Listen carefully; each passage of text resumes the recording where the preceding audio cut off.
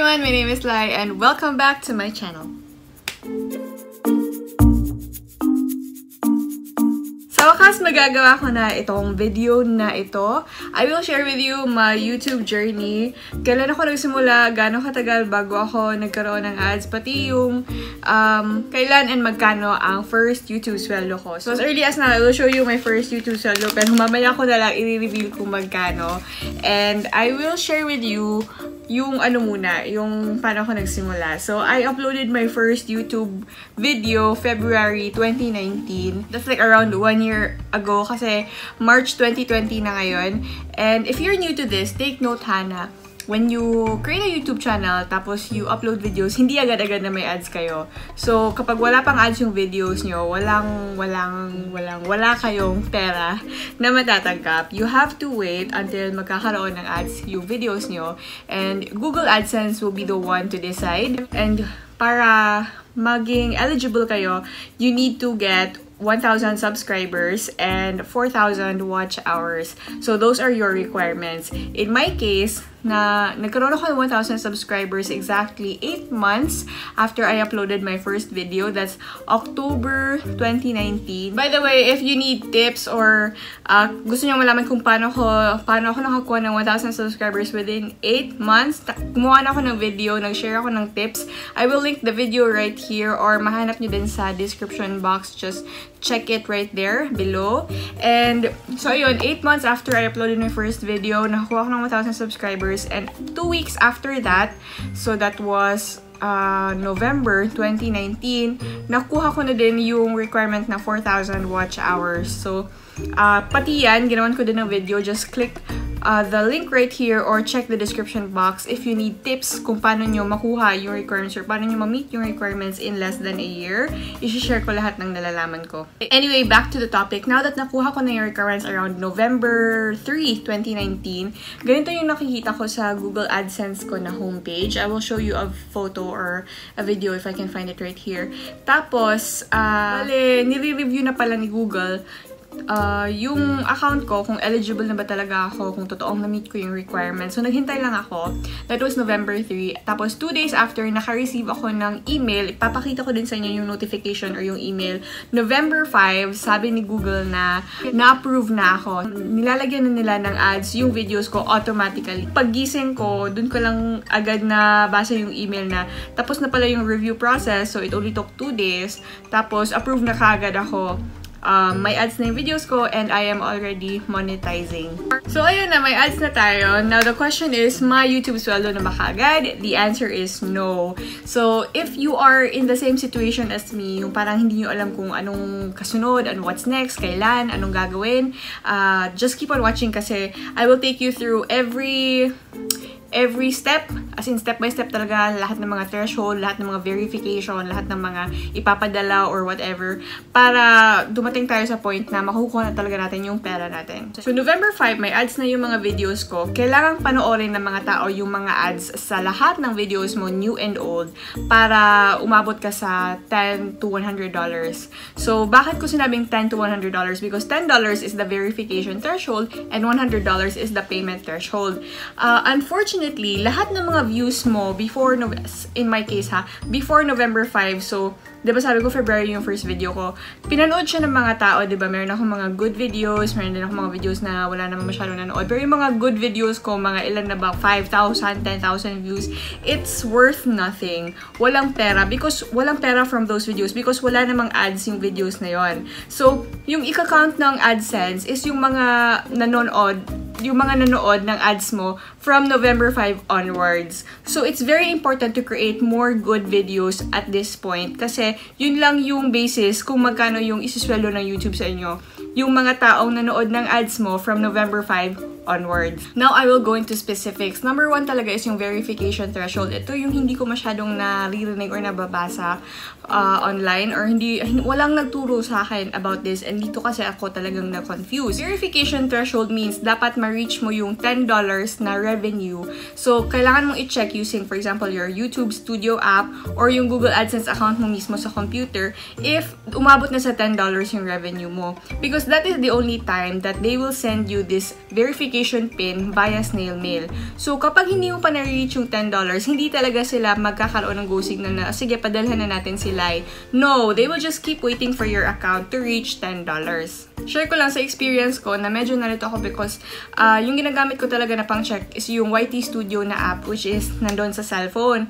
Tapos, iba siya. Yung nakalagay dun is yung revenue ko nasa $12 to $15 na or $16, something like that. Pero whenever I check my Google AdSense account, kasi dun mo kasi nalalaman kung nagpadala na ba sila ng letter, nagpadala na ba sila ng PIN. Nalilito ako at that time kasi nakikita ko $16 na. O sige, so, ayan na, lapas na tayo sa $10. Dapat may mail na napaparating. Pero when I go to Google AdSense, $0 pa siya. Nalito ako that time and I cannot find very many answers online. So I'm going to share it with you if you're also encountering the same problem. Yung nangyari pala is, yung Google AdSense na revenue is it only updates every 12th to 15th of the month. So, yung kasi yung time na yun is around November 20, November 25. So, hindi talaga siya nag-update na nasa $16 na pala yung revenue ko. In the YT Studio app, almost daily kasi siya nag-update. As in, grabe, napakabilis mag-update.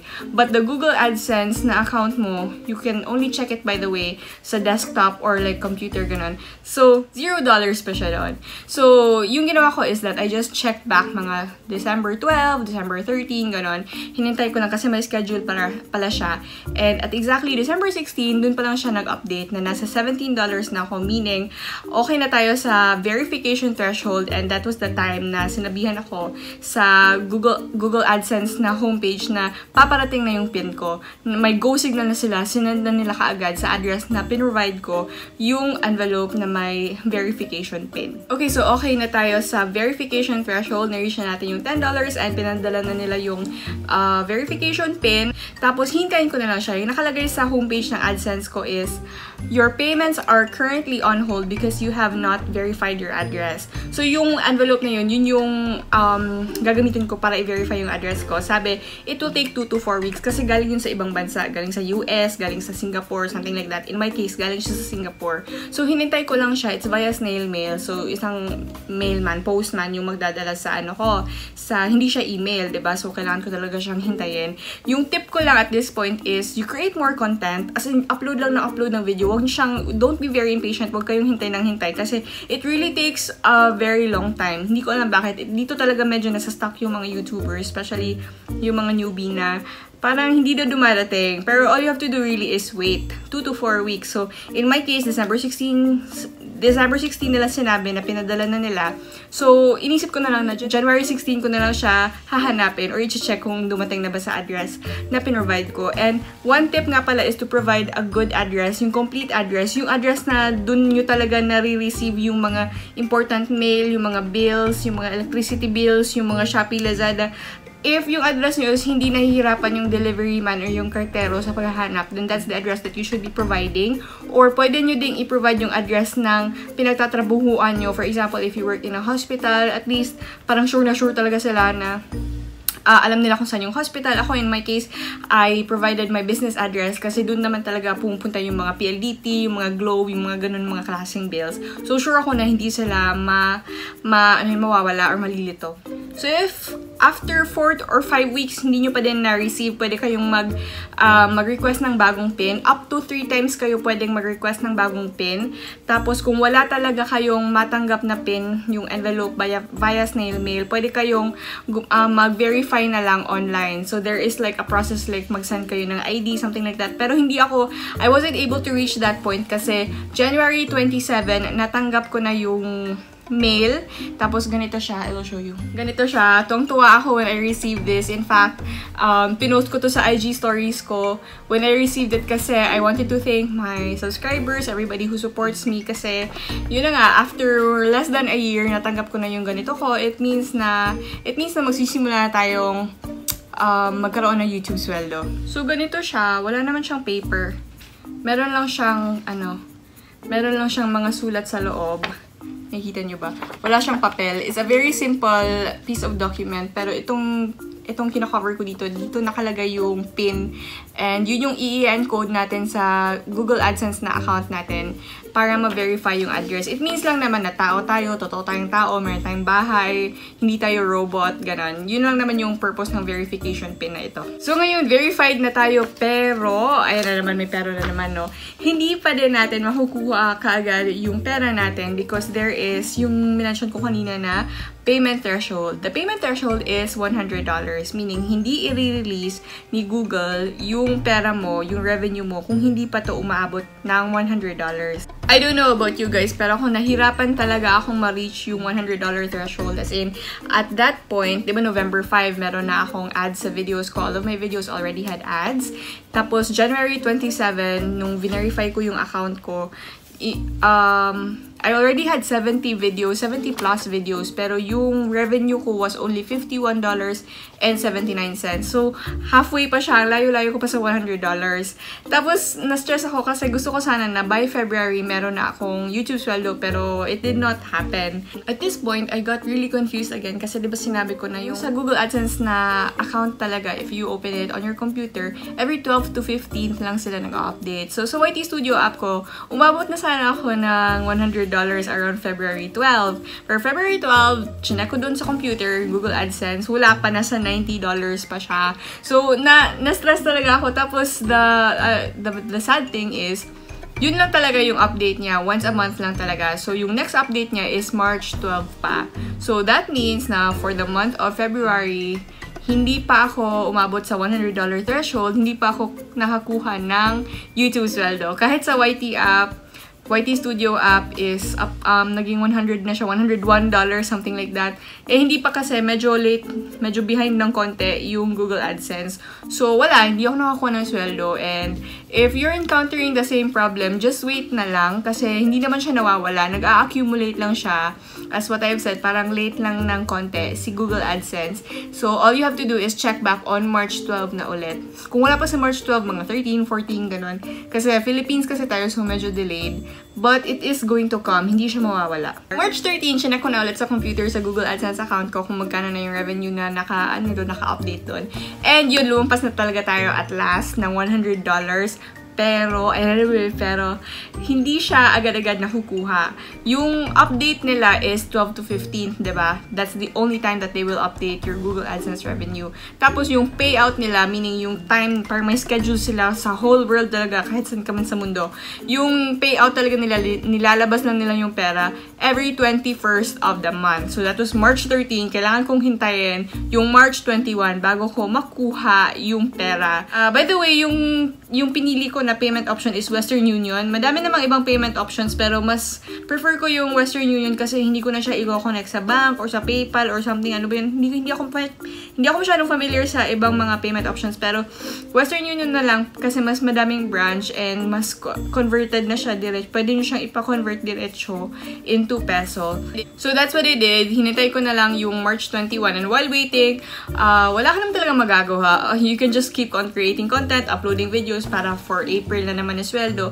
And also, just prepare government-issued ID. Yung dinala ko is my driver's license. Finally, dumating na si March 21. Tapos, chinek ko kaagad yung AdSense ko. Wala namang nagbago. Ganito yung screen, by the way, kung naghihintay kayo ng payment. Tapos, walang nagbago. Sa email ko, wala din. So, just wait. Just be patient. March 22, chinek ko na naman ulit. So, ayun na. Meron na ako nakitang clickable link about my payout. Tapos, kinlik ko yon. Tapos, nakita ko yung parang isang siyang papel na nasa computer na merong MTCN. MTCN is yung number na isusulat mo sa Western Union outlet para ma-claim mo yung pera na pinadala sa'yo ni Google. Yun lang naman. It's very easy. Just make sure na may ID ka.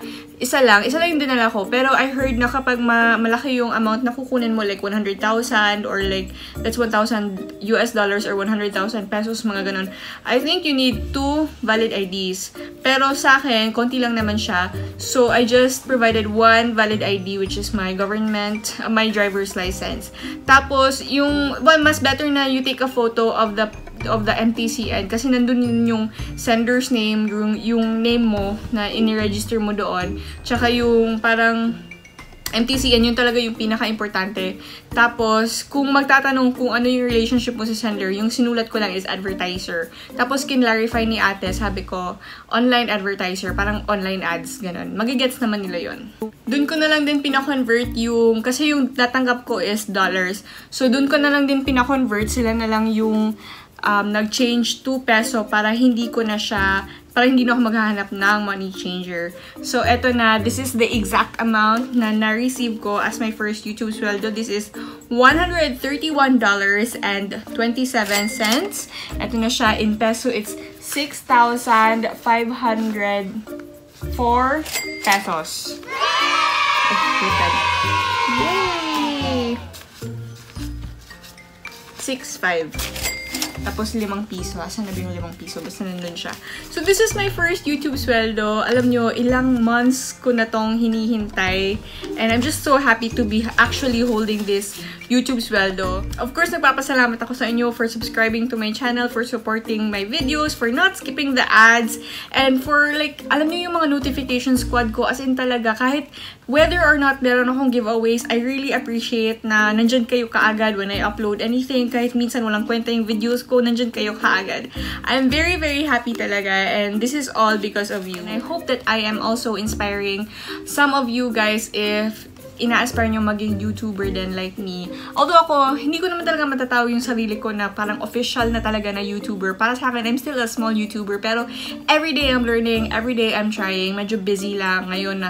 We are in the middle of a COVID-19 crisis. Pero isn't it all the more reason na mag-try tayong maging YouTuber if we really want to. Kasi this is passive income. This is gaining money even if hindi tayo lumalabas ng bahay. So, if nagdalawang isip kayo, try lang talaga because tutulungan ko kayo. And this is an example na meron talaga hard work pays off. As in, it will really magbubunga din ang hard work nating lahat. But it's not a walk in the park.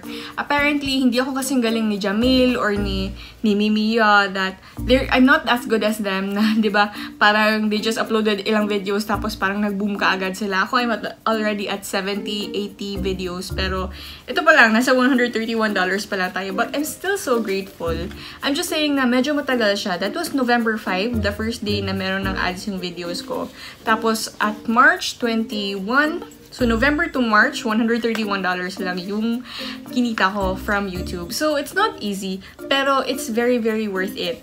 What I'm saying lang din is, hindi pa siya, I'm not bragging, hindi ko pinagmamayabang yung $131 ko kasi I'm treating YouTube as a business na din. Inisip ko na negosyo yung YouTube. When I started, sabi ko, gusto ko talagang mag-grow kagad. So, naglabas ako ng pera. I invested on a tripod, on a ring light, on a microphone. Bumili ako ng makeup, ng mga skincare products. Tapos, nagpag-giveaway ako. Sa akin yun akin yung pera na I used my money for the shipping fee, for the products. Minsan, I get a collab with other brands. Minsan, I get sponsored items, yung mga ganon. Pero meron ding mga, ako talaga yung gumastos, like the Sunny Space, yung mga makeup. Most of those giveaways, ako yung gumastos. So, it's just like any other business. You invest at first, tapos hintayin mong mag-return yung investment mo. Parang bumabawi pa lang ako sa lahat ng pera na ginastos ko last year to establish this channel. And now, this is my first payout from YouTube. So, parang hindi ko siya tinuturing na profit, but I'm very happy na dito na siya. Medyo nababawi ko na yung pera na ginastos ko. For the ring light, medyo mahal din yun yung mga microphone, ganun-ganun. Hindi pa nga ako nakaka-upgrade ng camera, but we'll get there. I'm very inspired. Parang tungtuwa ako kasi totoo palang nakakakuha tayo ng pera from YouTube. Currently, I'm working on more content. Para sa akin talaga yung advice ko sa inyo is work on really, really good content. Yung mga viral, yung mga ganun. Kung walang kwenta yung videos nyo, pwede nyo namang i-upload. Ako, nag-upload din ako ng mga walang kwentang videos. Pero from time to time, pinag-iisipan ko talaga yung videos ko. Kasi, sayang kasi yung effort natin na nag-upload tayo tapos hindi pala siya nag-convert into money. Minsan, okay lang naman kasi, diba, parang pastime to ng iba. Pero minsan din, naisip ko na if it is going to convert into money, why not? Especially, once again, in times like this, nasa COVID-19 crisis tayo, wala kaming trabaho, kami ng husband ko, wala kaming trabaho, nandito lang kami sa bahay. So, why not think of good videos para mag-convert siya into dollars, tapos makukuha ko na siya next month. Ganon. Kasi right now, I'm really working on new uploads kasi hindi na naman ako maabot sa $100 threshold. Tapos sabi ko, diba, sa April 12, mag-update yung AdSense ko. Wala pa, layo pa natin sa $100. So, kung by April 12, wala pa tayong $100, wala na naman tayong pera for April. So, May na naman yung next update ng AdSense. Yung goal ko sana is every month, meron tayong kahit $100 lang. So, let's really try and upload, think of good content para tuloy-tuloy na, diba? So, that's it. Thank you very much for watching this video. Ang haba na naman ng kwento ko. Pero I just really wanted to be very specific. Yung mga tanong na hindi masyadong na-address sa ibang mga videos. Kasi sometimes your hardships are not the hardships of the other YouTubers. So, ako parang tinry ko na maging super-duper kumpleto nito. When I was in your position months ago, ang daming tanong. Tapos, when I search on YouTube, walang Tagalog YouTuber na nag-e-explain kung paano tong ganito, kailan, gano'ng katagal, bakit iba yung itsura ng AdSense ko sa AdSense mo, bakit walang message, bakit, di ba, ang daming mga bakit, tapos hindi natin masyadong matanong yung mga medyo sikat na YouTubers kasi they're too busy to answer our questions. So if you have questions, just let me know, comment it below. Itatry ko talaga i-answer lahat ng questions nyo because I've been there, I've been in your shoes. Ang hirap talaga. It's better kung meron kayong friend na mapagtanungan. If you appreciate this video, please give it a thumbs up. Subscribe to my channel then for support. Thank you so much for watching. I hope that you're gonna continue with your YouTube journey. Kaya niyo yan. Medyo mahirap pero kaya niyo yan. And I will be here to support you. Good luck and see you on my next video.